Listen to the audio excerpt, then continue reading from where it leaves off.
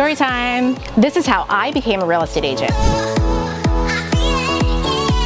I graduated from UC Berkeley and moved to New York to work in investment banking. While I was working on Wall Street, my husband and I would flip homes on the side. We'd buy these estate condition homes, renovate them, and sell them after 2 years. We probably flipped 5 to 6 homes, and I fell in love with real estate. I wanted to pursue real estate full-time, but we had 2 young children and I had a secure job on Wall Street. Fast forward several years, the winters in New York were wearing on me. I missed my family, so one day we decided to move back to California. Being that there is no stock exchange in Irvine, I decided to pursue my true passion and become a real estate agent. I gave myself 1 year to see if I was good at this job, and if not, I'd go find a finance job. My first year, I sold 25 properties and I was named Rookie of the Year. I'd finally found my true passion and I loved my job. The moral of the story, go do what you love. If you hate what you're doing, change it. Life is too short. Oh, and also call me when you're ready to buy or sell your home.